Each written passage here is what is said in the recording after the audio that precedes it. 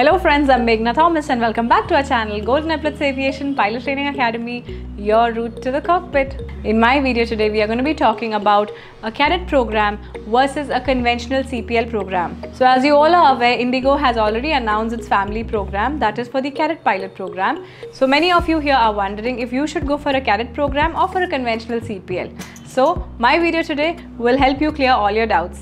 So as you can see here, the Cadet pilot programs are offered by Indigo, SpiceJet, AirAsia, Air Arabia. You also have Emirates, you have Qatar Airways that also have their Cadet pilot programs.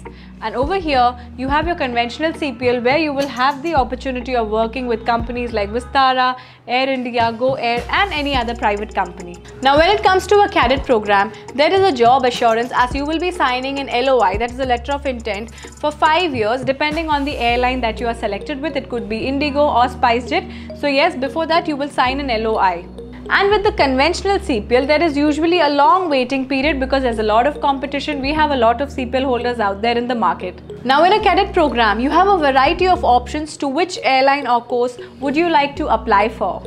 And in the conventional CPL, you will only be able to apply when there is a vacancy available. That is whenever the airline announces a vacancy for the CPL holders, that is the time when you will be eligible to apply for that. So now let's come to the investment in these programs. So if you go for the Cadet program, the investment is around 1 crore or more, but this would include your transportation, your visa in case you choose to do your training abroad, uniform, books, accommodation and meals.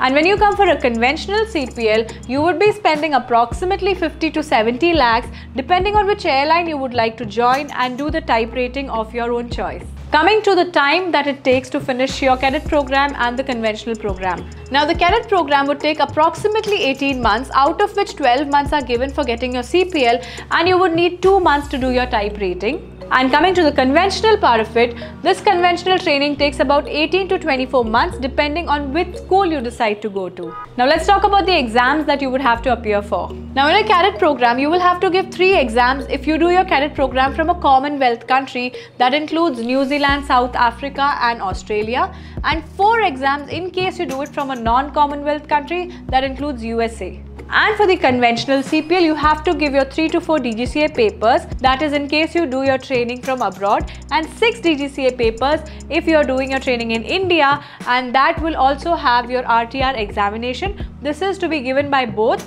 It does not matter if you do your CPL in India or abroad. Now this is something that is very important, the age limit. You have an age limit of 18 to 32 years with Indigo and AirAsia and 17 to 35 years with SpiceJet.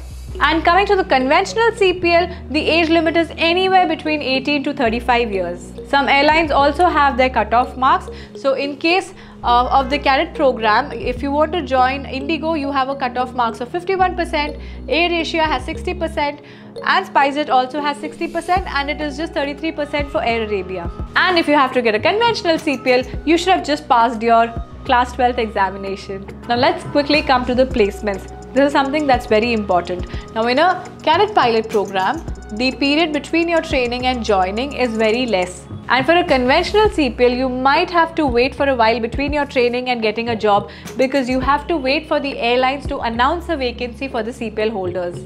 So this was a video to try and explain to you all the difference between a Cadet program and a conventional CPL. I hope you find this video useful. In case you have any doubts, please feel free to contact us at our address and contact details. They are mentioned in the box below. And for anything else, stay tuned to Golden Epaulettes Aviation. What are you waiting for? Come, let's fly!